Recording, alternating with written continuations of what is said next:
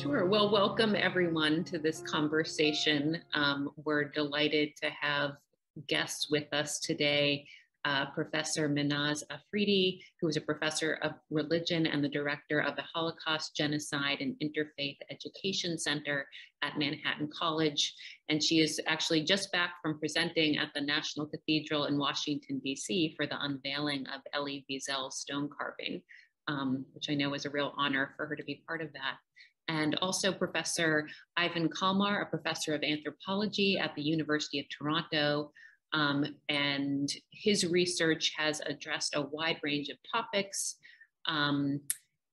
including his interest in how Jews and Muslims have been portrayed in similar ways in Western Christian cultural history. And today we'll be having a conversation between them and with all of you, hopefully. And so we invite you to write your comments and your questions in that Q&A field whenever they occur to you. You don't have to wait till the end of the program, although we'll be turning to those comments and questions after we hear from both of them. And now I think my colleague, Professor Soares, will be speaking. So, so am I supposed to introduce you, Rachel? Well, I can introduce myself. Thank you.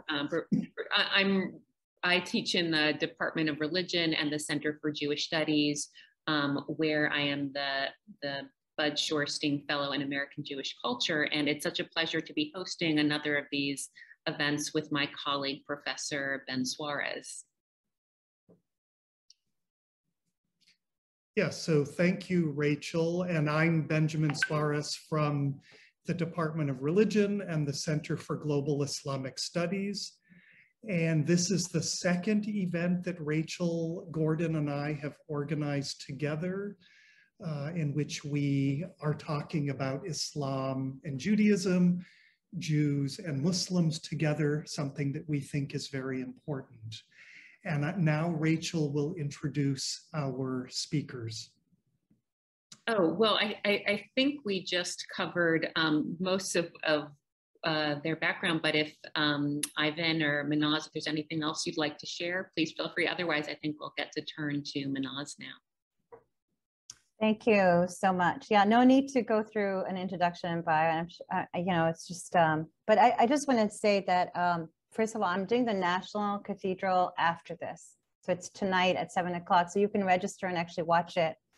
But I really want to thank Rachel Gordon and Benjamin Soares and also Ivan Kalmar and Norman Goda, but especially to Jewish Studies, the Center of Jewish Studies and Islamic Global Studies. And I think that's such a wonderful union that you have and that you're doing this kind of programming, which is incredibly important, especially today.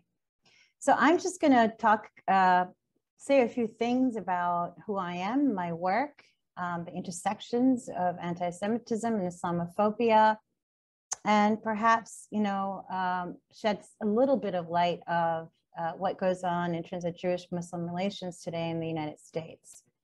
So my work is both Islam and also the Holocaust. So I teach both these fields in religious studies. So I've created a few courses in religion and Holocaust, genocide and religion, Muslims and Holocaust, which I'm teaching right now. And then I have an array of classes in Islam, Muslims in America, Islamic memory and literature, women in Islam, the Quran, and the context. So there's an array of things that I do, and I wear basically two hats.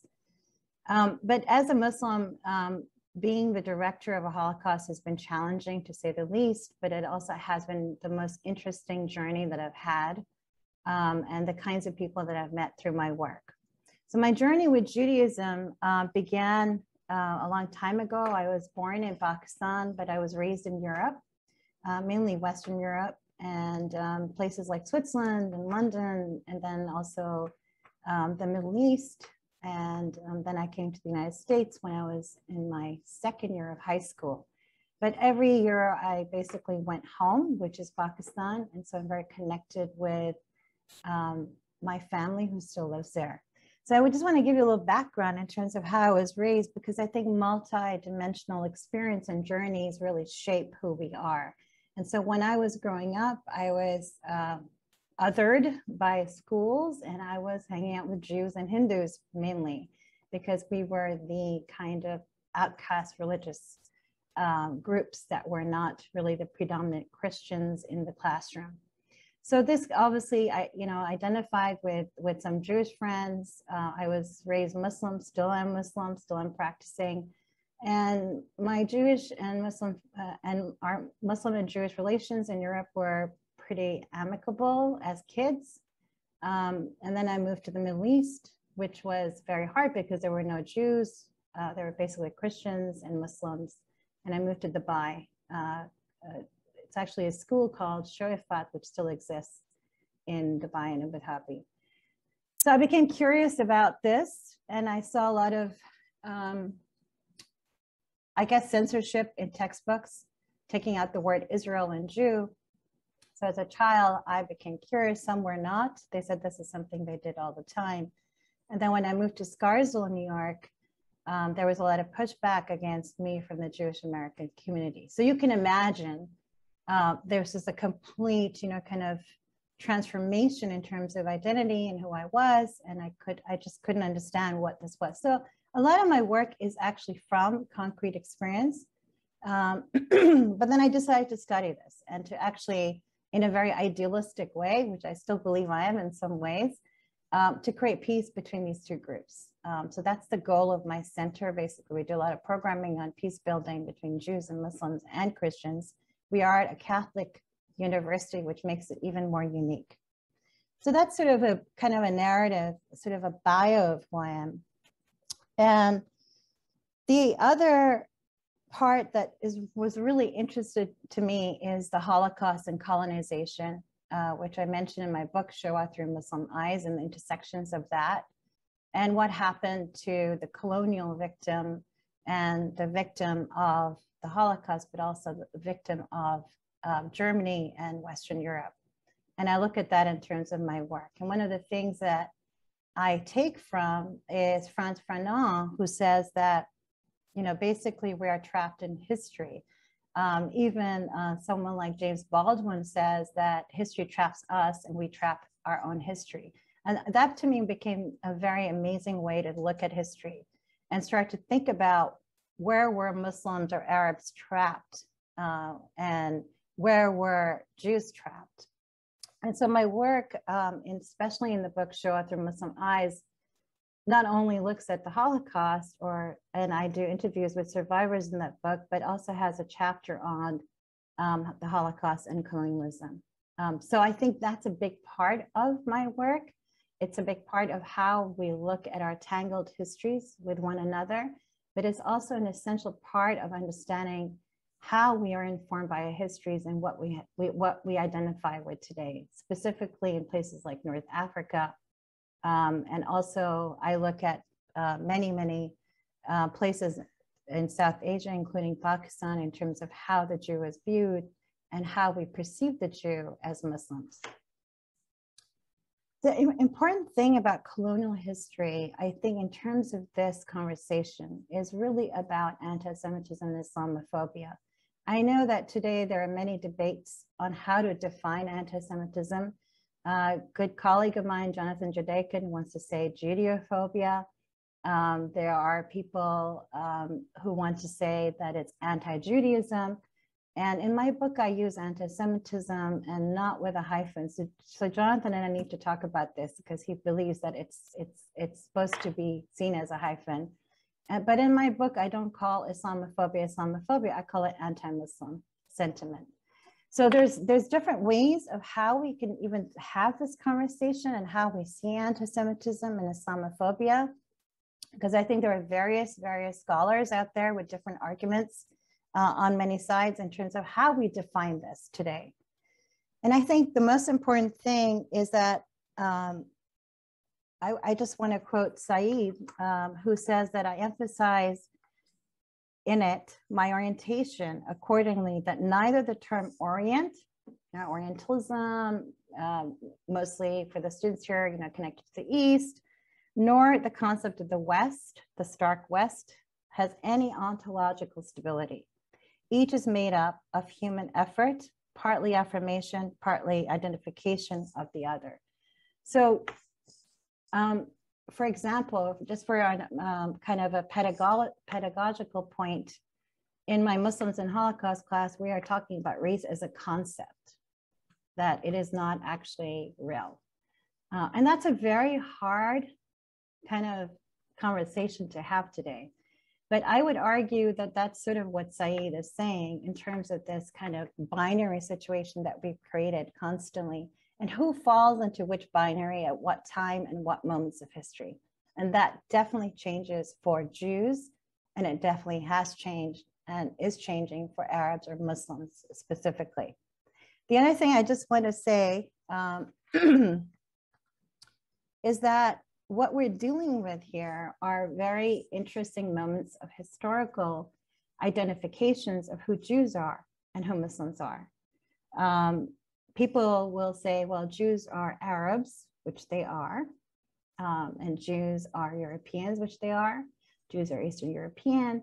We can go on and on, but it's the same thing could be said about Muslims. I just want to say that because Arabs are not the definitive kind of idea of what a Muslim is. Muslims are predominantly from Asia and Africa. So there's, again, we have this already racialization of who the Muslim is today, Arab.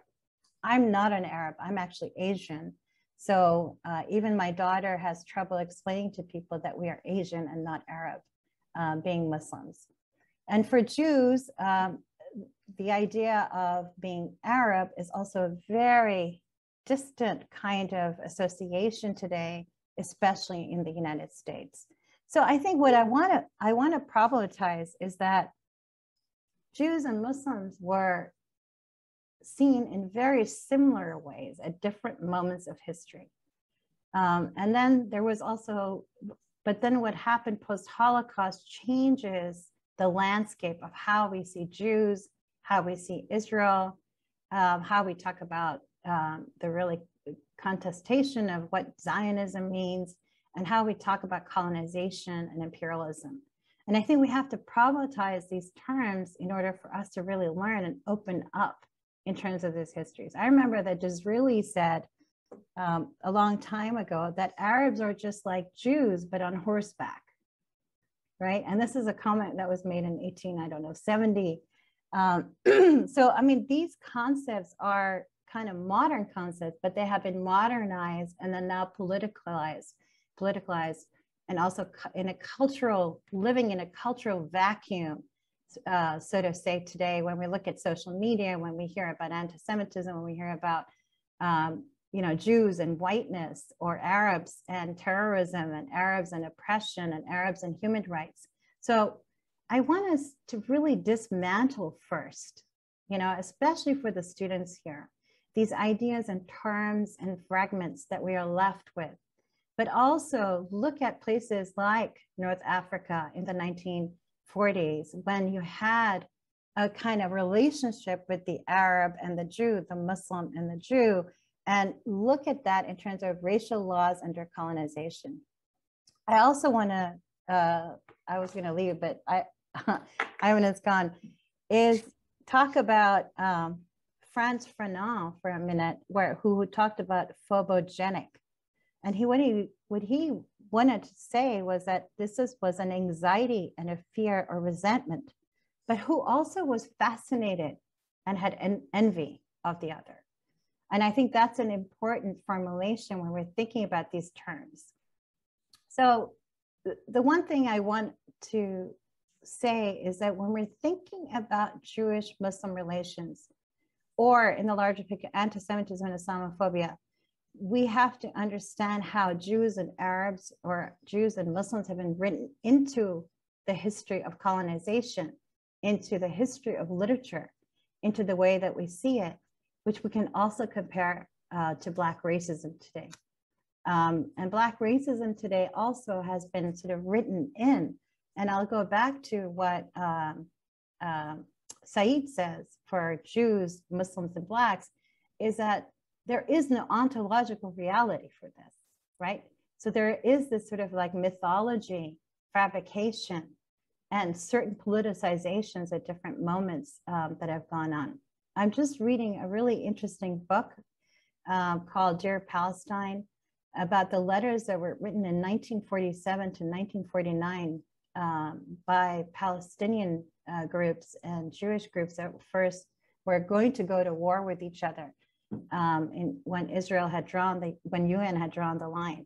It's a fascinating read because you see the propaganda on both sides using the same words that we do today, like Zionism, terrorism, and using religious tropes when we talk about one another. And I think that that has been sort of left out of the conversation in terms of how we see that. But essentially, anti-Semitism and Islamophobia don't originate with one another, but they originate elsewhere, which is basically in the Western and Christian context. And again, Western means along the way also Eastern Europe.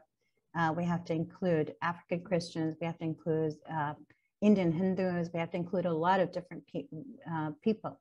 But who controls that narrative and how that narrative gets written is very important. So I'm just going to leave it at that. And I threw out a lot there, but I think I covered the points that I wanted to look at, and especially for students today. Thank you.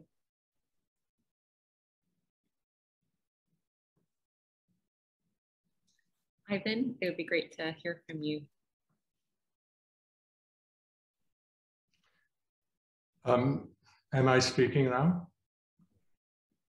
Okay, so I hope that you can hear me. I'll explain what my concern is, but first I'd like to thank Rachel and Benjamin for inviting me. It seems like a really amazing series of talks.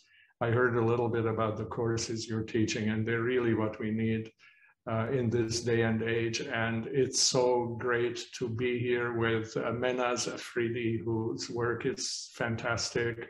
And much of what I'm going to say now connects to what she had just said. Right now, I'm in rural France, and my wife and I are the only guests at this remote hotel in the woods. And I'm afraid that the owners have just started streaming some movies or something, because my connection is getting worse. And I actually was disconnected for a few minutes. So I'm assuming that you can hear me and see me, but if not, then somebody please speak up. What I'm doing here in France is what I do in other places. I'm interviewing people, and one of the things I'm interested in is anti-Semitism and Islamophobia, or I would put it really a little more generously, how they view Muslims and Jews, because not everybody that we encounter is negative about them. But also I think if we have time, we can talk about how positive views of Jews and Muslims are connected to anti-Semitism and Islamophobia, because sometimes we don't know if views are positive or not. So what I would like to say about my message here, if you like, as briefly as possible, is that, first of all, I want to say, as Mehnaz already did, that the way that Western Christians have viewed Jews and Muslims is very intertwined and very similar, and has been so for many, many centuries. I've done quite a bit of work on that, but most people are not aware of that. So, and the way they've looked at Western Christianity has looked at Jews and Muslims is a form of racism. Okay, we need to realize that, as Mehnaz said, racism is not about something objective, it's very flexible. But perhaps one way that we can look at it is, as the historian Geraldine Heng does, that racism within capitalism is a way to distribute the goods. Okay, it's a distributive mechanism. So some people get the privileges, get the material goods and the more intangible privileges. But I don't want to oversimplify it, but the point is that that functions in capitalism only in such a way that some other people don't have those privileges. And they support through their work what we call the core racial, the group that's not racialized, which, you know, white Christians. So there are different kinds of racism, as Mehnaz mentioned, and the kind of racism that Islamophobia and anti-Semitism illustrates is when racism is not really about skin color, which we're most familiar with, but it's about religion. And really, both anti-Semitism and Islamophobia racialize religion. They make out of people who follow a certain religion a race. And they keep certain privileges from those religious groups. So it's racialized racism. So for the longest time, Jews and Muslims, well, longest time, I should say, in the 19th century and in the early 20th century, Jews were very aware of this connection between the way that they were seen and Muslims were seen. Not Muslims so much, because I'm talking mainly about the Western world, and at that time there were not that many Muslims in the Western world. But Jews were aware of the imputed connection that they had with Muslims, and they were actually, some of them were quite proud of it. And on the other side, those who hated Jews were also aware of the connection between Jews and Muslims. And that's where we have the notion of the Semite from. And that's why we have anti-Semitism, because Semitic, as you know, is a linguistic family that includes Arabs and Arabic and Hebrew. And 19th century racism racialized also language. Okay, so they felt that you could understand Jews through some kind of a genius of the Hebrew language, and likewise you could understand Islam and Arabs through the characteristics of the Arabic language. I have to say this kind of thing still survives in some people, because when they built Disneyland in Paris, and I was then also in France, they asked my son, who's Jewish, to sing "It's a Small World." You know, it's a ride in Disneyland. I forget the other words, but he was supposed to sing it in Hebrew. Now, he doesn't really know Hebrew, but they felt that it would be more authentic to have a Jewish kid sing "It's a Small World" in Hebrew than if they chose any other child who doesn't know the language.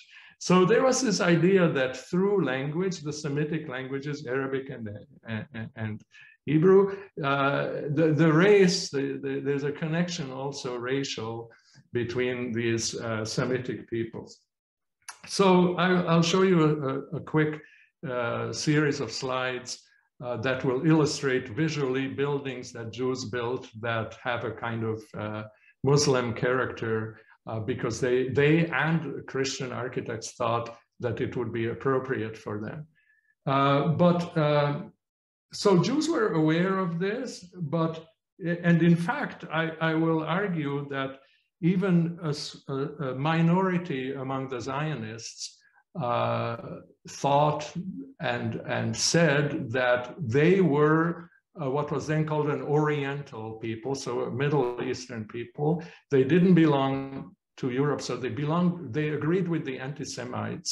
And so they were going home not only to Palestine, but they were going home to the Orient, as they put it.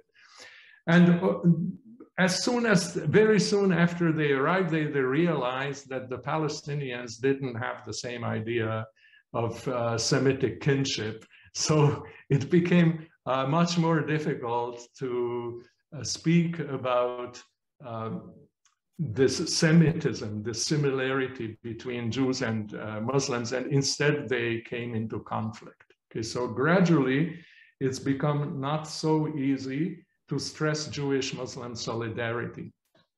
And the reason it's not easy is the elephant in the room, which is Israel-Palestine. Often we try to avoid that, not to speak about that elephant in the room, but it's very difficult. So let me just illustrate what I'm saying as an introduction through a little series of images. So what you see here is a photograph of a synagogue in a town where I grew up in Slovakia, in Bratislava. It's not there anymore. When I was growing up, it was not a synagogue, but a TV studio. But you can see it's quite large. And now you have to have some knowledge of, perhaps, of Islamic architecture, but I think you can see it, you would see it, especially if the picture was sharper, that the domes and the towers are inspired by Islamic architecture, as are kind of horseshoe entrances, horseshoe-shaped windows. And I was fascinated by this building. I was not, my parents survived the Holocaust, and they taught us not to emphasize that we were Jewish because they were afraid that we would be persecuted. I have to admit, I never encountered any anti-Semitism in Slovakia, but could be because I was not emphasizing that I was Jewish, but I was really scared that there were anti-Semites and that they were going to attack us. And so when I saw this building, it just, I can't describe to you what it did to me. I was very excited about it as a teenager. And I did understand that it meant to be a Middle Eastern building. And so I started to develop in myself a similar, I think, feeling of kinship, fantastic kinship to Muslim people in the Middle East. That was in the minds of the community that approved this building. Okay, today seems very odd, you know, perhaps, but at the time, I think it was not odd. So here I was born in Prague, and those of you who have visited Prague, you may have seen the synagogue called Spanish, mistakenly called Spanish. I've studied the history of the synagogue. It has absolutely nothing to do with Spain, and it was not built for Sephardim. These kind of synagogues were built for German-speaking Jews, and they were often Reformed temples. That's definitely very seldom Orthodox synagogues. And you can see the horseshoe windows and the crenellations. They're inspired by Islamic architecture. You can perhaps see that even more here. This is the synagogue, Jerusalem Street Synagogue in Prague. It belonged to the congregation that Franz Kafka was a member of, not a very frequent visitor to the synagogue, but his family belonged to it. And here you see a horseshoe entrance to the Israelite temple of Florence, Italy. These buildings are all over. This beautiful building, some people may have seen in Budapest, and the dome, the tower. So I know exactly what the architect meant by this, because there's a document that describes what he had in mind. And he said, Jews don't have their own architecture, so I'm going to use Arabic architecture as he saw it, because the Jews are relatives of the Arabs. And that was the person who made the design for this synagogue, which inspired many other buildings in the world. This is the interior of a synagogue in Budapest on Rumbach Street. And now I'll show you in the next picture what this and many of these so-called Moorish style synagogues were inspired by, and that's the Alhambra in Spain. So I also study Islamophobia and other things in Spain, so I can tell you I'm looking forward to the spring when I'll be spending some months in Granada, a beautiful city some people may have seen the Alhambra, inspired a lot of synagogue architecture in Europe. You might think that this is an Eastern European thing. It's not, but you do see it in Eastern European places. Like this is Chernovitz or Chernivtsi, which is today in Ukraine. This is the famous Oranienburger Straße synagogue restored in Berlin. And now to America, this Port Gibson, Mississippi, an old synagogue. You see the horseshoe windows there, probably built by German, so-called German Jews who often came from what's today Czech Republic or from Poland. And that was the case also of the Plum Street Temple in Cincinnati. And if somebody knows better, you can correct me. But as far as I know, the Plum Street Temple today still has the tallest minarets in the United States. So this synagogue, the Central Synagogue in New York, was inspired by the Budapest one. And here we can see its beautiful interior. So I meant by this to show you visually how Jews themselves proudly, some of them, not all of them at all, accepted this so-called kinship with Arabs and thereby Muslims, which is expressed by the architecture of these beautiful places of worship. But we can look quickly at how Christians in Christian art have depicted Jews and Muslims in similar ways. And most people, to my surprise, don't even question the way that ancient Israelites are depicted in Christian art and how the model for that is contemporary Muslim dress. Okay, so here you see the person who's on our right of Christ. He has a head covering with a stripe in the middle of it, okay, which is very common for depicting Jews during this period, but also depicting Muslims. So here you see another painter of Siena from about the same period, showing us how Saint Clare, through prayer, ejected the Muslims, the Saracens, from an Italian city. So the Christians didn't even have to fight because the prayers were enough to get rid of these guys. But look at how the striped head dress, is now on these Saracens, the same one that you see on Jews in biblical times.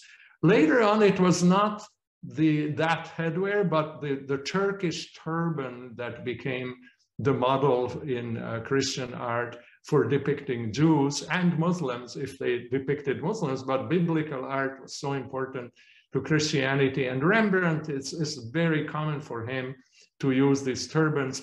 Rembrandt had a collection of exotic objects, and he tried to depict through biblical pictures the Orient. Okay, what we mean by the Orient, as in Edward Said, is principally North Africa and the Middle East.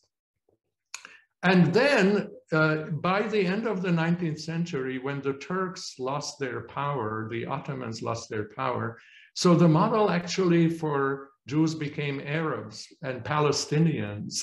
And this is a famous biblical illustration by Gustave Doré, and it's called The Pharisee and the Publican. And to me, that Pharisee there is wearing a classic traditional Palestinian dress.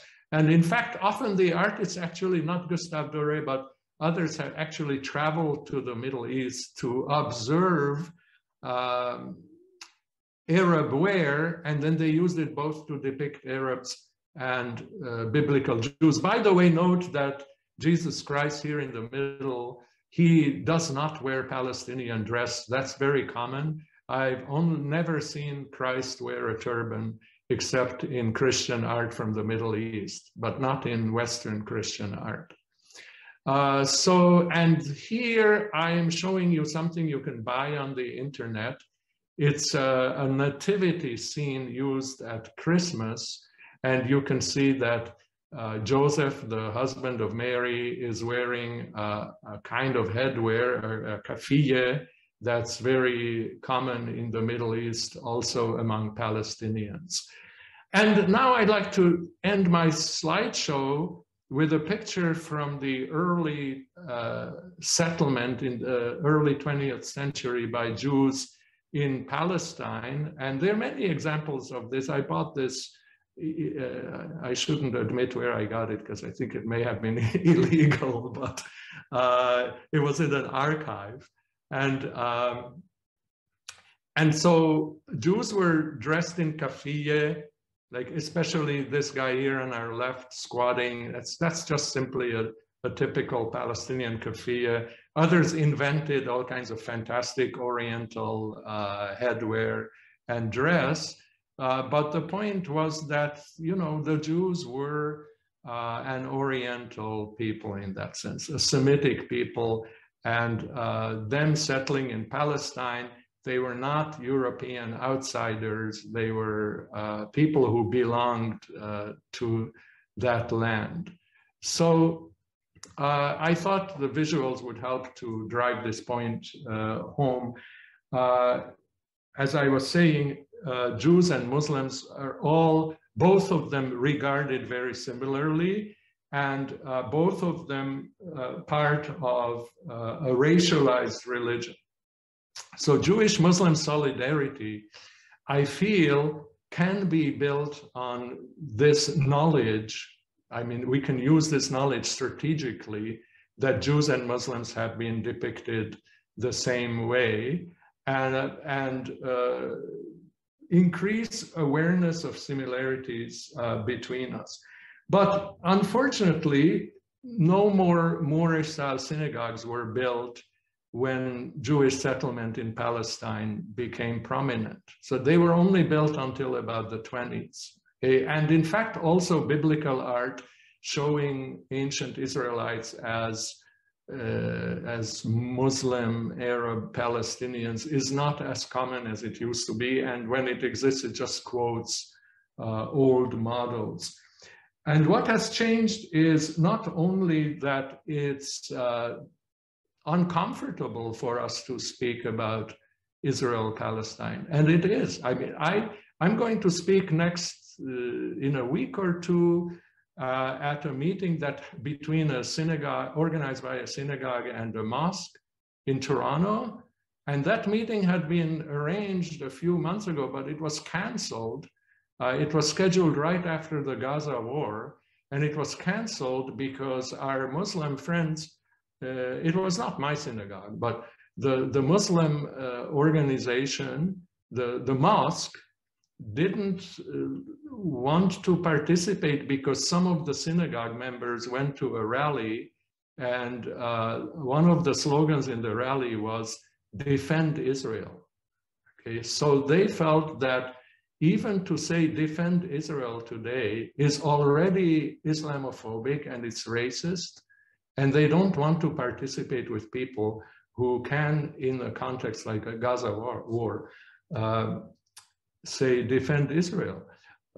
Fortunately, the two groups got together and worked it out. So we are going to have this event, and I will be speaking there with Aziza Kanji, who I sometimes speak about Muslim Jewish things. But it's an illustration that it's very embarrassing. Like we can talk, but when it comes to the current, it's really hostile events happen, then it's difficult to talk about it.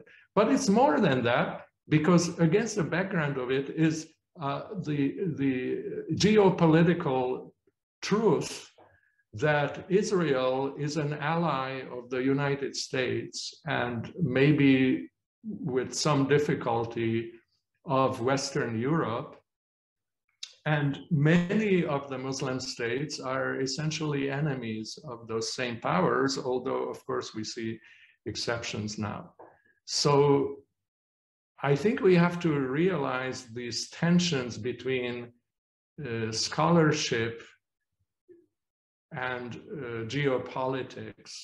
Okay? And if we want cooperation, we want to work for peace, we can use the scholarship strategically to fight misunderstanding, but also, and I don't have easy answers to how, we can't always ignore the very disturbing reasons, but real reasons for disaccord between Jews and Muslims. So that's what I wanted to say.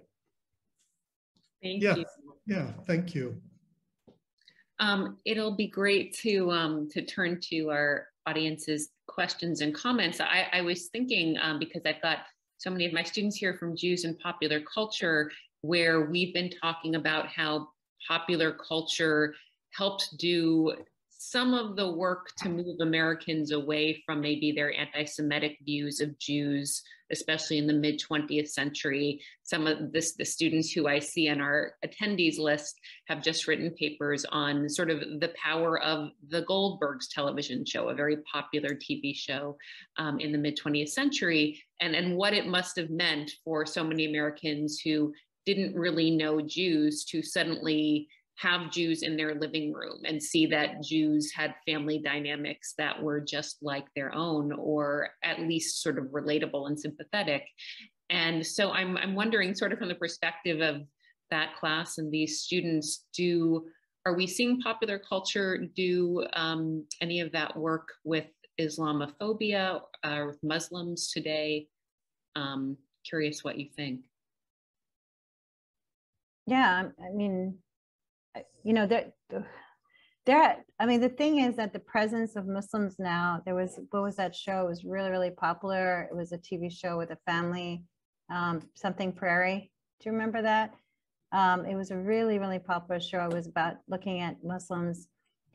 They're also, one of the things that when you teach Islam, and I'm sure Ben can speak about this, is that Hollywood has been just so in line with depicting Arabs and Muslims as terrorists that it has been very hard to get another narrative across. And not only that, I mean, you know, you talk about our recent political departure from Afghanistan has brought up this whole idea of the Taliban. So now we're back to thinking of Muslims being the Taliban. It's almost like we don't move really very much over the years. It's been 20 years since we went into Afghanistan. I remember the images of women in the purple, not hijab, but covering, burqa is what we call it, or sometimes we call it the shuttlecock because it, you know, it lets you breathe a little bit. And now again, we're back to that. You know, somehow there's always this like saving or condemning idea. So it's very hard to build that narrative. I mean, there are many people that are now comedians. There are people who are out there, people who have won Academy Awards. There are Arabs or Muslims, but most of the time we don't know that they are. That's the same thing with Jews in this country. Most of the time we didn't know who wrote a song or who was depicting somebody. I mean, one of the examples I can give you is I interviewed Robert Clary, who was in Hogan's Heroes, which is way before everyone's time, including mine. And he was the French chef in the kitchen. And you know, I told people about this and we had no idea he was a survivor. You know, so there's all these different ways that people were masking, trying to do this, what we call assimilation, right? In terms of the larger context of popular culture or who we were. So a lot of the identities disappeared. And then when you look at Muslim immigration to America, you know, you can go from African slavery all the way to, you know, the last 10 years, which has been trickling in because of the different quotas that we put on this immigration policies. But, you know, you see a real height of, you know, Lebanese and Syrians coming in like the 30s and then the 40s. And then you see different, and then you start to look at what was going on in those countries, you know, how are they being formed? But it wasn't this huge migration. And I think this is also a very interesting conversation because immigration is a big problem all over Europe now in terms of Syria and Muslim immigrants. And we also have that issue here in this country today. And so, you know, even when I was in Berlin, and I remember when Angela Merkel took in 1.2 million Syrian refugees in Berlin, I was speaking to people there and they were like, well, yeah, I mean, we feel bad for them, but what if they're terrorists? And I was like, wow, you know, like, I know you. You know, it was this complete, you know, very, very honest kind of response. So I think that, you know, there is this kind of stubbornness of accepting Arabs and Muslims in the fabric of Europe and America to this day. And it happens to Jews as well, but it's different. And I want to say that, Ivan, I agree with the fact that Jews and Muslims were depicted maybe Oriental, but I also want to say that when Jews were in Europe and experiencing anti-Semitism, and during the Holocaust, the thing they had Germans and Romanians and most Eastern and Western European Jews would put up posters saying, go to Palestine, go home. So, you know, it was almost like they were already seen that way by Europeans, even though they were European. Does that make sense? So one of the pushes and one of the things that if you look at Holocaust studies and memories of survivors, they will say that's where we thought we had to go. We had no idea, but because they were telling us that that's where we belonged. And I think that is an interesting way to look at how Jews did go to what is, you know, Israel today and Palestinian territories. So I think we have to also understand that Jews were supposed to, under the Europeans, go back to what was Palestine. The other thing is this kind of idea of fear of the other is very, very prominent in terms of Jews and Muslims in different ways in America, right? Jews are always, you know, the big tropes of Jews are going to control the world. They control our policies. They're full in Congress, you know, kind of depicting the Rothschilds. You know, they have all the money and power. Whereas Muslims in this country are the ones to fear because they actually can kill you because they have tried, right? And that's the thing that constantly happens. So there's different ways of looking at these different phobias, whatever you want to call it, but they're really important to make those distinctions. And to make those distinctions because the United States has always had a very, very problematic geopolitical relationship with the Arab, Middle East, and South Asia, especially Muslim countries. So maybe our parents remember, you know, the depictions of Iranians in this country in the 1970s. And then boom, you know, you have Iraq. And then you have, you know, the wars that go on up until 2001. Then you have Iraq and Syria. So our generation, our students who are on this call have absolutely no memory of Islam or an Arab or a Muslim state ever being a partner or a friend. So that is something we need to really think about in terms of, you know, where are we getting these tropes from?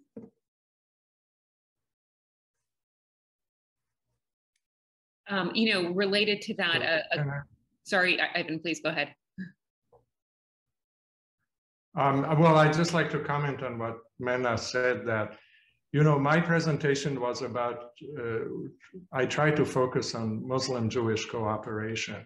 And I think it was very clear in my presentation that not just recently, but for centuries, Western Christians viewed Jews and Muslims as being the same. Okay, and so when Jews built those Moorish-style synagogues, they didn't invent this idea. My suggestion was they bought into it. It was often they were built by Christian architects, right? So the role of Christian Zionism, the Christian idea about Jews belonging to Palestine, is very important. And I thought I was actually bringing that out in my talk, that, you know, they were supposed to be Palestinian. They were supposed to be Orientals, just like you said, Mehnaz. Like, that's in the background of both the Moorish-style synagogue and Zionism, very much so, to such an extent that some people like Amnon Ras-Krakotkin in Israel would even argue that Zionism was actually a Christian idea. So yeah, I think that's very important. But I also would like to make a comment on what Rachel said about the media. And there's this very interesting, okay, so several things. But there is this very interesting book by Melanie McAllister, which was published in the late 90s, which perhaps your students are looking at, which kind of looked at the media at that time in the late 90s, presenting a multicultural America, but one that excludes only Arabs. So it's like everybody can get together to hate Arabs. And so the films show like Black American heroes fighting Muslim and Arab terrorists. It was mainly about the US Army as having this ideal of a miniature world, like every person of every race and ethnicity in America can join the US Army. Colin Powell was then the chief of staff, but Muslims were still an enemy. So I think it continues in many ways, that media depiction of Muslims. There are exceptions, of course, but I think also the way I understood, Rachel, what you said was that there's decades-long development in popular culture, especially Hollywood, to present Jews as normal people who are not so different from Americans.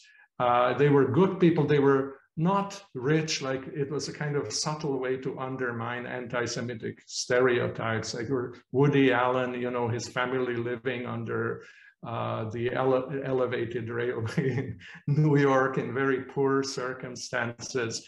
So it's like a lot of effort has been invested to make Jews look American on the screen. And even when they are not American, then maybe make them look like the people of Jesus, you know, that might go back in cinema to Ben-Hur and stuff like that. But we never had anything like that about Muslims. At least I can't think of anything. You know, there's just not been a media, popular culture tradition to make Muslims look like normal Americans with a likable ethnic tradition. I'm sure there are exceptions. I just thought of something really funny, but Dr. Oz is Muslim. I know. I mean, Dr. Oz he's Muslim. He's from Turkey. So I mean, it's funny how you. Yeah, probably. I mean, that would kind of humanize, I think, in a weird audience who Muslims are, because Dr. Oz, you know, he's like any kind of show host that we have in the United States. So that's one way, Rachel, of looking at, you know, like this kind of hidden identity. Actually, you know, who really talks about that really well is W.E.B. Du Bois in his book on, you know, Souls of Black Folk, where he talks about this double consciousness. And he himself, being French and African, is sometimes mistaken for being French. And they're sitting there talking, you know, openly and racially about him. And he's a professor. And, you know, he doesn't survive. He goes back to Kenya. But so, I mean, this double consciousness is always at work in America. And I think that's important for popular culture too, right? I mean, there are things that maybe I notice that you or I even noticed that, you know, I may not notice in terms of how we're taking in these images in the social media all the time. I mean, recently, sadly, there was a young girl, Somaya White in New Jersey, second grader, whose teacher pulled off her hijab because she wanted to experience her beautiful hair. And it's become a big controversy over and over again. So the teacher says, oh, I thought it was a hoodie, so I couldn't see the eyes. And, you know, the woman, the mother is very, very upset. I mean, so there's still the idea that you can actually tell someone how to dress. And so I said I was an idealist, talk about the United States and how we have actually religious freedom. Whereas in France and in Germany and other places, I would have to take off my hijab, my kippah, and my cross and walk into a high school. Whereas here, we do have that religious freedom. Not in Germany, not in Germany, not in Germany. What, you don't have to take it off? No, not at all. Not in France. sorry. In France, yes. Yeah. So and it would be in the public sector, but it's also frowned upon in Germany. And there are comments made to people all the time if they're wearing it here. There is this kind of, okay, you have to accept it. So what I'm trying to say is that we have a little bit of room here that we wouldn't find in other places. Yeah, I mean, when you mentioned that room here, the idea of religious freedom and how sort of helpful that can be, it reminds me in my classes, we often talk about how that religious freedom sort of was how Jews were able to integrate into the mainstream. And it was the, don't think of us as a race, think of us as a religion. And since we do have this tradition of religious freedom, well, then shouldn't we be and can't we be accepted?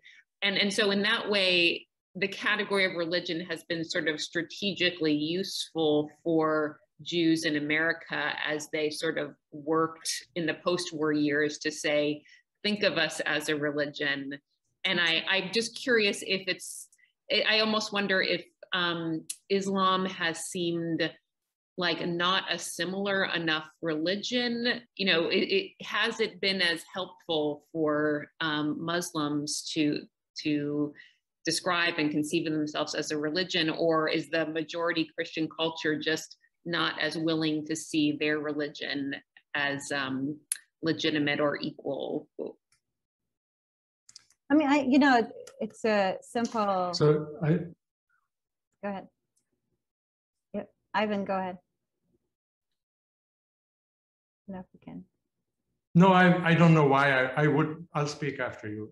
Go ahead. No, I was going to say that, one of the things that makes me maybe irritated or kind of frustrated is that, after 9/11, a lot of us Muslims thought that there would be more education about Islam, and we just didn't seem to go there. And there was all these, pundits writing about Islam and terrorism, and people were reading this sort of honestly trashy, kind of historical fiction about who these terrorists were. But, I still find that when I teach Islam in my classes, I have to start from zero.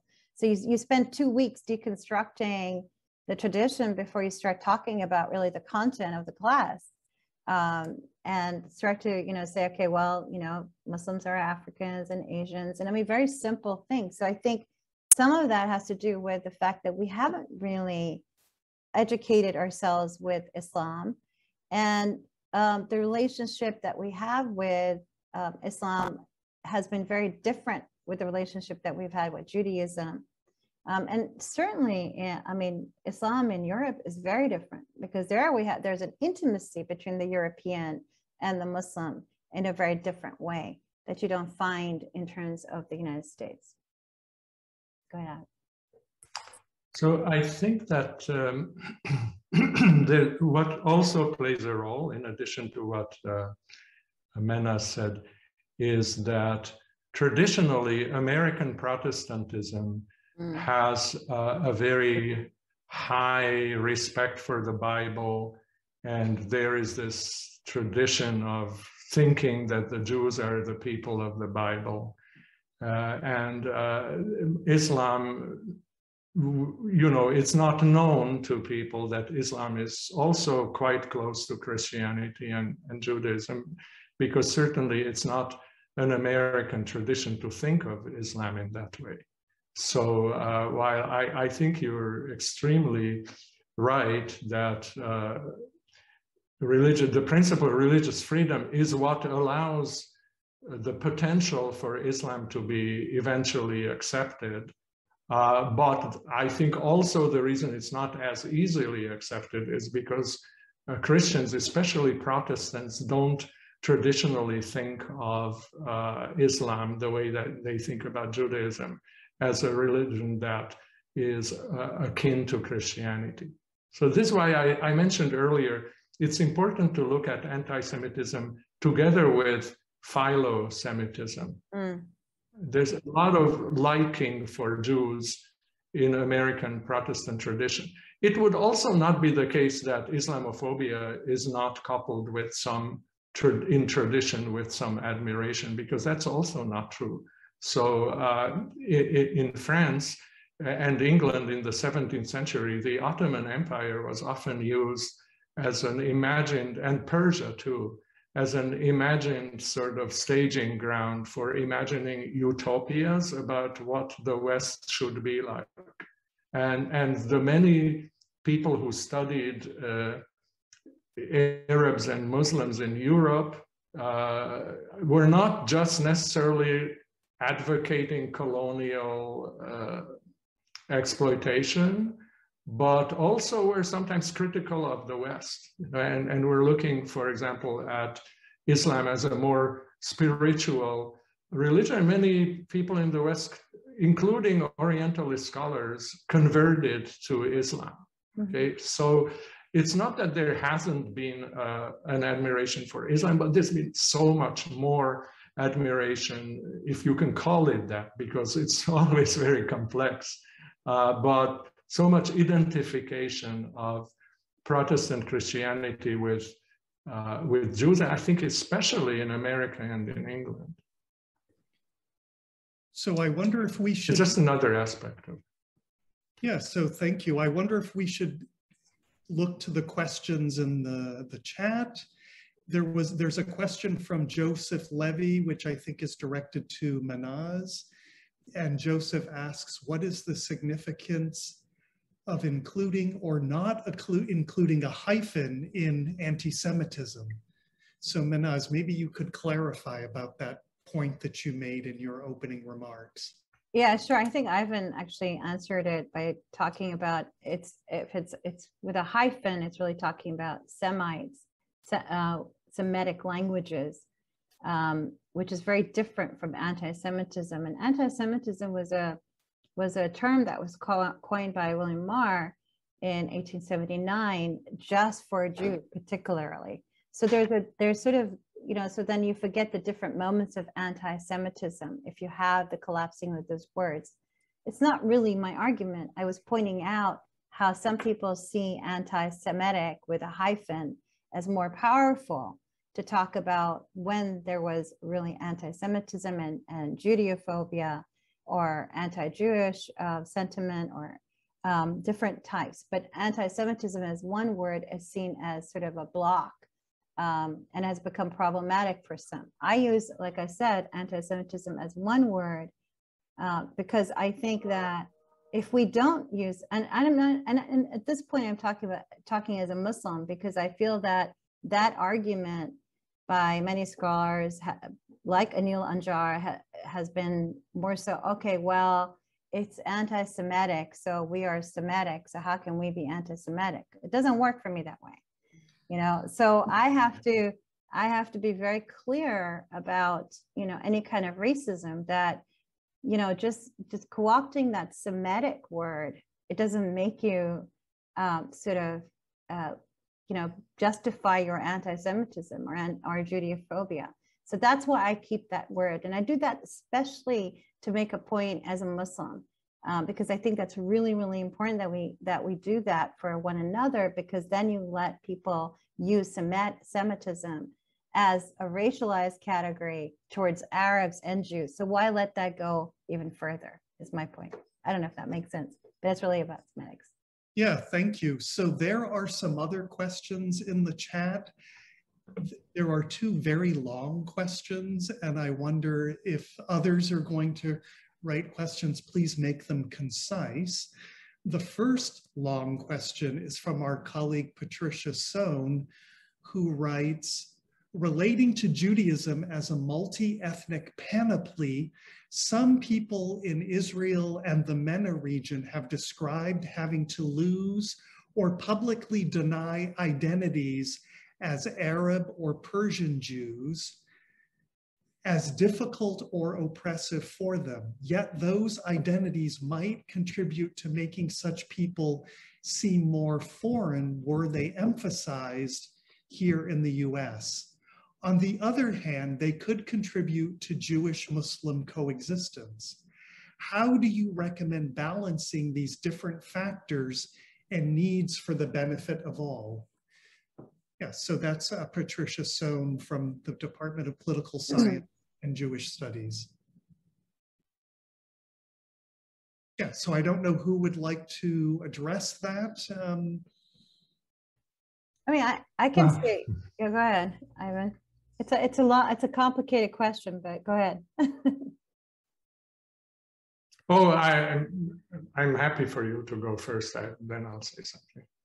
I mean, so I mean, one of the things, I mean, we're really talking about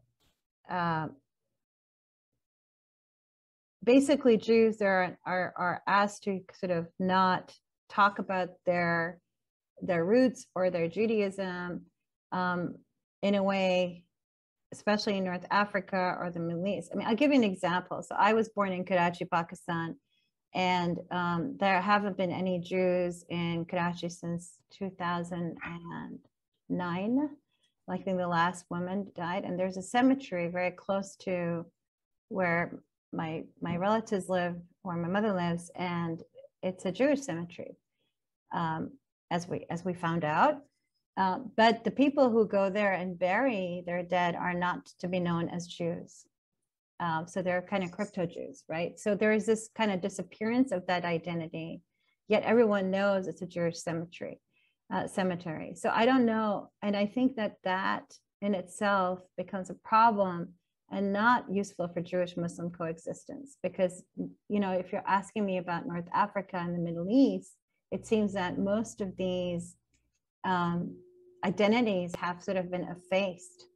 It doesn't mean that Moroccan Jews can't live in Morocco, as I'm sure all of you know, there are Moroccan Jews. But, you know, in Egypt, like in Cairo, there's 50 Jewish families left. So this is a really big loss, I think, in terms of cultural identity and Jewishness in North Africa and the Middle East. So I don't know if I answered your question, but I'm sure Ivan can do better. So I'm not sure either if maybe the question was about Israeli Jews who have a Persian background or some other Middle Eastern background from a Muslim country. As I understood that question, it may have included also that they're encouraged to deny this connection. So, I mean, it is a very complex issue, as Mehnaz says. In Israel, roughly half the Jews are of origin from Muslim countries. And to say that they're discouraged from identifying as such, I think would be an oversimplification. Because in elections, for example, it plays a very large role.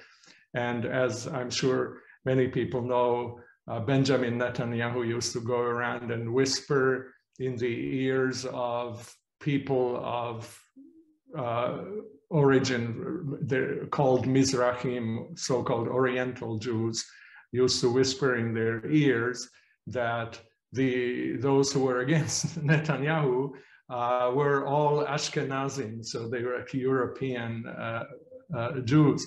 And it's often been discussed, maybe not often enough, but it's been discussed, including by the person I mentioned before, Amnon Raskrakotskyn, an Israeli historian, if Jews, so-called Arab Jews, could be a link to Muslims and, you know, a force for peace.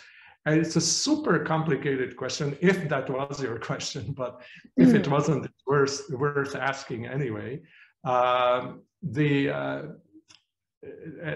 you probably know, many of the Mizrahi, the so-called Oriental Jews, vote as a group for Jewish nationalist parties that seem to be very intolerant of the idea of peace with Muslims, while at the same time culturally identifying with Arabic music. And, you know, if they're from Morocco, they love to travel to Morocco. And if they're from Iran, they think of themselves as Persian. But at the moment, politically, they don't seem to be a force for peace.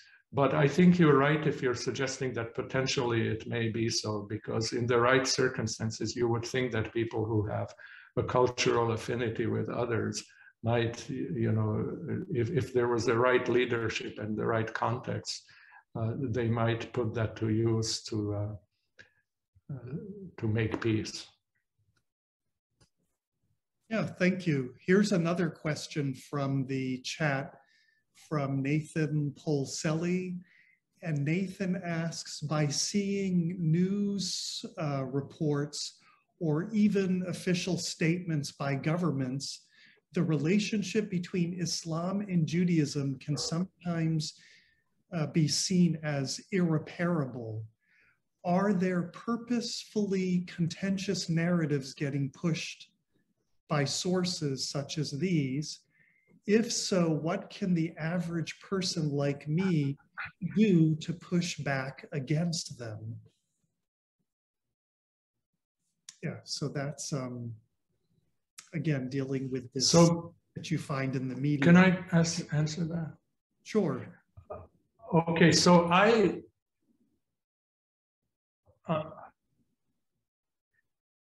there's certain scholars who have actually followed the money about where Islamophobic literature comes from. You know, Islamophobic social media and, you know, releases and so forth. So I think there is a certain amount of purposefulness, and they come from, I'm sad to say, from Christian evangelical sources and from some Jewish sources. And so whether that is really the major source of Islamophobia, I don't know. I personally don't have as much belief that the media is omnipotent, but the question was if there are purposeful. Yes, I mean they certainly are, and you know there's literature about it. You can look it up on the internet in relatively respectable sources, and you will find like charts of who finances what and so forth. And I think that the way you can best counteract it is, I mean, there's also alternative media, so make your judgment, but also educate yourself, you know, take courses like maybe you're already taking, where you will learn about Muslims and Jews being not at all irreconcilable enemies in history, or not necessarily in the future. I mean, I'm here, aren't I?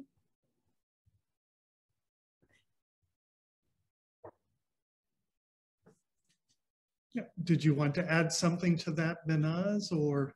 Yeah, I mean, I just want to say that, my work is all about reconciliation between Jews and Muslims. And, I have very challenging times during the Israeli-Gaza incursion. I am pro-Israeli and pro-Palestinian, and I get beaten in my head for saying that all the time, and sometimes threatened. But I think you have to make a decision. Where do you want to walk in your life? Do you want to walk on the side of I'm right and you're wrong? Do you want to think, even if the other party is wrong, that that they should not even have a conversation with you?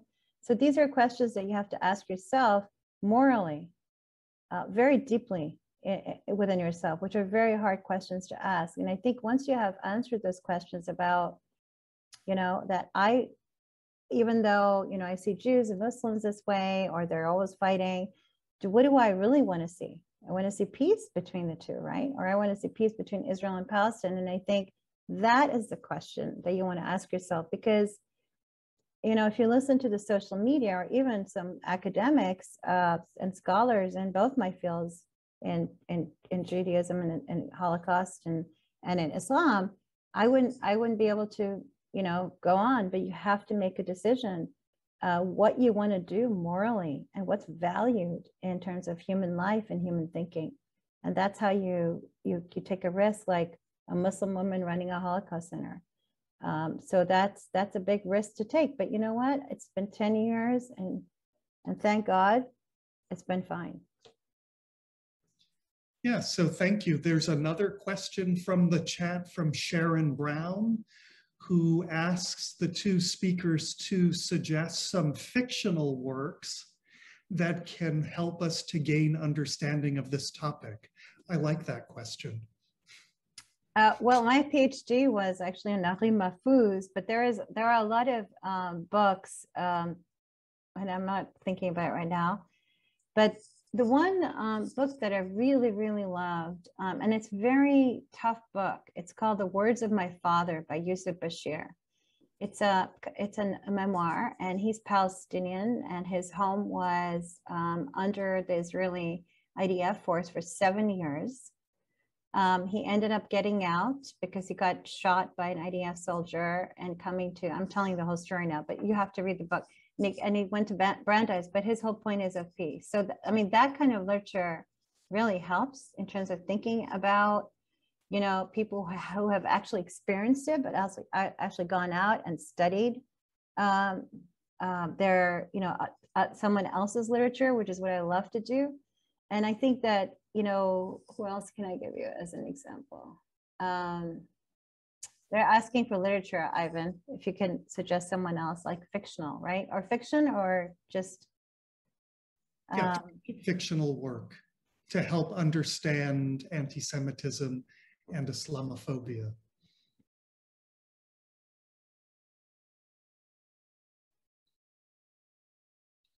Yes, so Ivan, you're muted.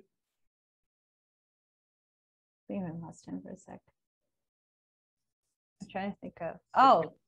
I'm sorry, I was off for a while and now I'm back. So I missed a little bit of the conversation. I'm sorry. I have, actually, I just taught a book, just to give one more, I gave you a Palestinian, I'll give you a Syrian American woman, Mona Kaf. She wrote the Orange Scarf. She's an incredible writer as well. So there's a lot of Muslim American writers that are doing this kind of work. There's also really great material coming from Syria and from Iran. The literature is a little tough if you don't have the background to understand the issues that people have in those specific countries, like Iran. But Khalif is another person from Turkey. I do a lot of work with Orhan Pamuk. He's incredible. The book Snow is really worth reading because it talks about all the different issues within the country, right? Within Islam. It's not just one narrative or two narratives, but all the different levels like Sufism, Islamic fundamentalism, terrorism, secularism, right? We don't think of secular Muslims, but they're everywhere. So there's all kinds of ways that you can look at this literature. Okay, thanks. Ivan, are there any works of literature you would like to recommend? Well, I'm afraid that I may have missed the question, but it's probably about literature that makes you understand the relationship between Muslims and Jews. Yeah, or is that what we're... Or anti-Semitism and Islamophobia. Antisemitism and Islamophobia. I'm more, well, there is academic literature on it, but so there is a book edited by James Renton and Ben Gidley called Antisemitism and Islamophobia. And I have written on this myself, including, I don't know if I should mention the now largely discredited author Tariq Ramadan, who unfortunately has been accused of sexual harassment, and the case is still pending. But Ramadan's writing is very, sometimes very beautiful, kind of inspirational writing, and he often includes Muslims and Jews. I know that Orhan Pamuk does. Mehnaz mentioned him. I don't know if people mentioned Salman Rushdie, but he also writes about Jews in India. But in fiction, I'm afraid I don't have something that's right on. Okay, thank you. So there's another question from the chat from our colleague Ali Mia, who is a professor of Islamic studies, and he writes, "It seems that the division between religion, culture, and politics shift greatly between reparative projects that seek reconciliation by appealing to a shared past and political critiques that call out Israeli state violence or Hamas or Islamic Jihad. Does this strategy rely upon a rosy picture of the past in your perspectives?" Yeah, so I don't know who would like to go first, but I think this is a provocative question.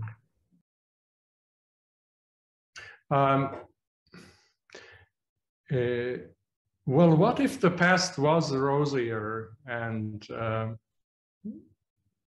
I mean,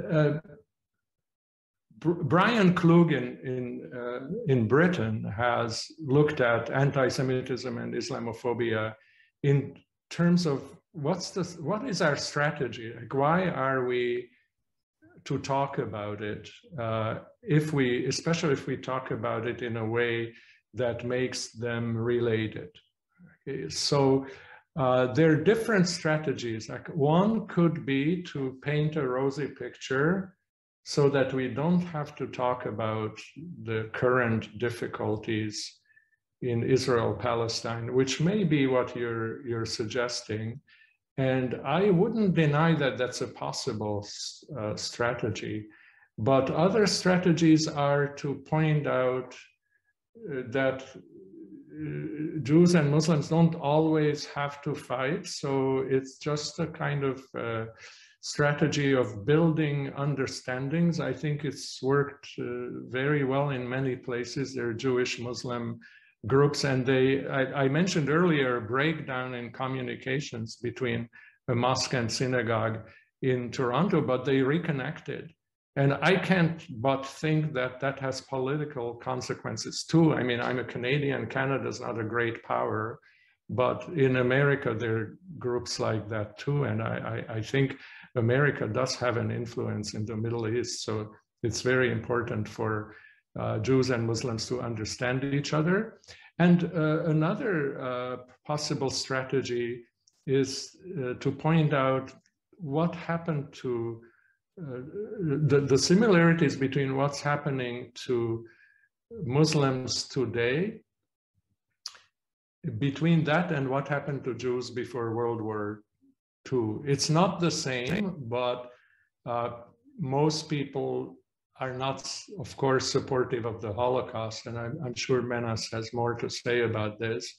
And some people are offended by comparing anything to the Holocaust, but if you sensitively compare Islamophobia as a potential disaster, it may be a good way to convince people to be more open to Muslims. But there's no question about it that the situation in Israel and Palestine doesn't fit well with Jewish-Muslim cooperation in any way, including looking at the common history that Islamophobia and anti-Semitism have.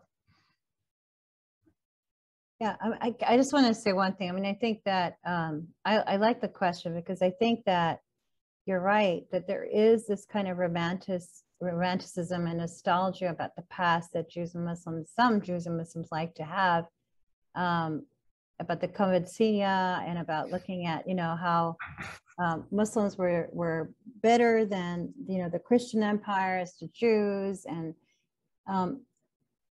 I mean, the great thing was we did translate a lot of really good material together in the past, in the 12th, 13th century. So I'm going to give you that. But I mean, I think that the Palestinian-Israeli issue is, you know, really acknowledging for Jews and to understand how Israel is seen as a colonial state, and for Muslims to recognize that Jews also have, I mean, it's a very basic thing, have the right to have a state. and to sort of talk about Palestinian self-determination and human rights in a way where Muslims, Arabs, and others are not always feeling like, you know, well, if we say anything about Israel or critique it, that it will become anti-Semitic. I'm very critical of Israel, but I also believe in the state of Israel. And I think most of my Jewish friends are, and most of my Jewish colleagues are. So it's a way in which I think that you talk to one another and you have to really suck it up. And I mean that emotionally. And you have to acknowledge the suffering of each other in order to have this conversation. But I think that to avoid the fact that there are these commonalities theologically between our communities that I really, really, really love. And I feel very comfortable in a synagogue. And I know that my Jewish friends would in a mosque is also, you know, that's also denying someone's reality, right? So when you deny someone's suffering or reality or their faith, then you can't have that dialogue. I agree with you, whoever asked that question, if you just have this nostalgia or paint this rosy picture. But I think you have to be really tough and you have to give up something in yourself to have this conversation because you care about your communities, right? You care about what happens to these communities. And when there's bombs, you know, falling on Gaza, it's not easy to have this conversation and vice versa. So I think we have to also recognize who has power, how, and this is why the colonization and the Holocaust piece in my work is so important to me, because I asked people to just stop and freeze for a moment, and totally different moments for two peoples at the same time, which is Arabs receiving the population of Jews into what was Palestine, this is before 1948, have this kind of moment where they see the Jews that are coming to settle as the colonizer. It's a perception. I'm not saying that's true. We have to stop there and sort of like see that if we are talking about, you know, Oriental Jews and we're talking about colonization and Jews have been colonized, then we have to also stop at moments and change that around. And then we have to, as Muslim and Arabs, look at what happened to Jews during the Holocaust, and starting with anti-Semitism and the persecution, starting with pogroms to ghettos to the Holocaust. These two moments, these narratives are completely lost on both of us. And they have to be sort of talked about in a way. And it's a very uncomfortable moment when you stop there. But history is multi-dimensional. It's not just one narrative. We are all right now experiencing different narratives as we're talking to one another. But if we were to stop each other and say, okay, this is what I'm thinking, Ivan and Rachel and Ben, right? And stop thinking what you're thinking and then turn it around on me. And I think that moment is both, it's an intellectual moment, historical moment, but it's the moment where we fail to recognize the perception of each other at that moment. And that's where I think we fail in so many ways, because I think, and I hope is that, you know, that moment of looking at Israel as a colonial state, as the European colonizer, not a Jew, was a constant feed and the perception. If you talk about David Matadil's book and you look at the propaganda in the Arab world, or if you look at the book that I'm reading right now, Dear Palestine Letters, you see the two narratives, the modern narratives of each other, which are very accusatory. And I don't think we move much from there. And this is something I think is super important and can transform people in terms of how they think about history in that one very moment. I'm not passionate about this, of course. Yeah, thank you very much, Mehnaz. And to Ivan, now I don't know, Rachel, if we're running out of time. Do we need to wrap things up? And if so, I will turn the floor over to Rachel, who may want to say make some concluding remarks. Yeah, I'm sorry that we didn't get to all of the questions here.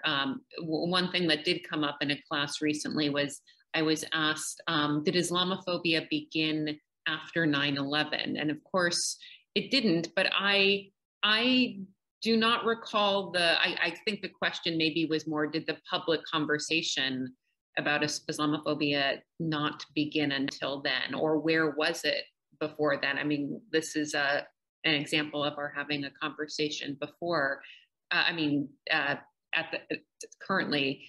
And so I guess we've talked about how recognizing anti-Semitism, talking about it, has been part of the American Jewish experience actually for sort of a century now, more than that, but it probably really entered the American mainstream in the mid-20th century. I'm curious, in our closing here, if you could clarify for us, did we just start talking about Islamophobia in sort of the lifetime of our undergraduates, or was this conversation happening before, and we just aren't aware of it?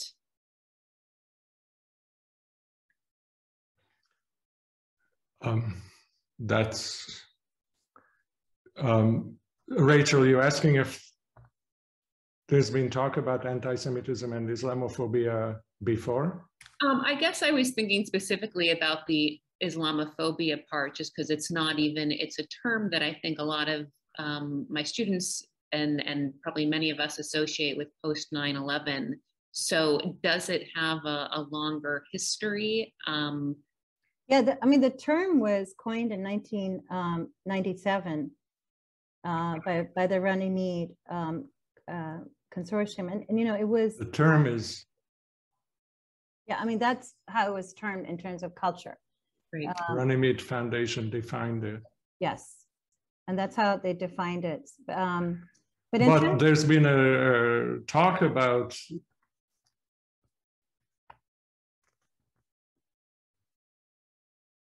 I think we lost you, Ivan. there's been, I mean, Orientalism. I'm sorry, my connection is so bad that I don't know if I'm jumping in. We can hear you, Ivan. I might be interrupting people. I'm so embarrassed. I'm sorry, the connection's terrible. But so yeah, Islamophobia is a very recent term, and it's very controversial, especially in Europe.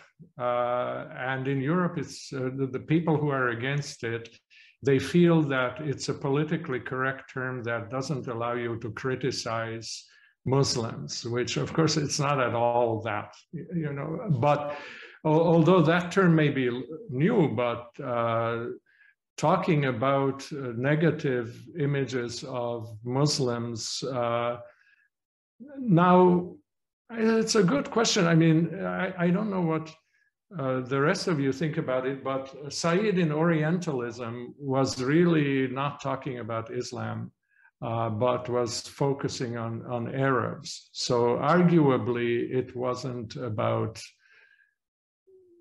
what we now call Islamophobia. So yeah, I mean, it's a good question, but talking about how Jews and Arabs have been depicted in similar ways, that I think has been around for a very long time and goes back to the 19th century.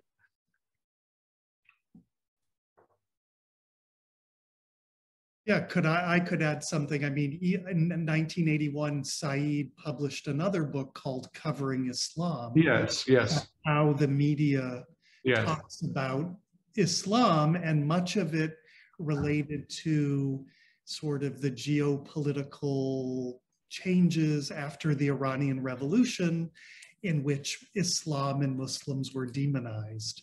So yeah, it definitely has a longer genealogy, but it was completely amplified after 9/11. Right, and Said's work I guess in that era, the last decades of the 20th century, it still seems like more of an academic conversation.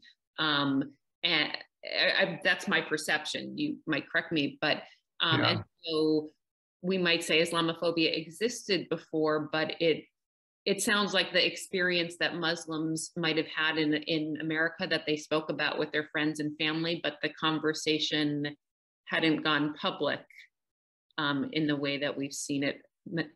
Mehnaz, were you going to say something? Well, I mean, there is a history of you know, earlier we're talking about the Protestant Christians, but, you know, when we talk about, you know, early Muslim immigration to the United States, there was a history because there were African Muslims to instantly either convert or to hide the fact that they were Muslims, to just to, you know, kind of, you know, assimilate. But then there's also the history of African slaves and Muslims kind of resisting the idea of slavery and talking about egalitarianism, which is very, very weird for the Christians here. So there's all kinds of ways of talking about Islamophobia in the United States.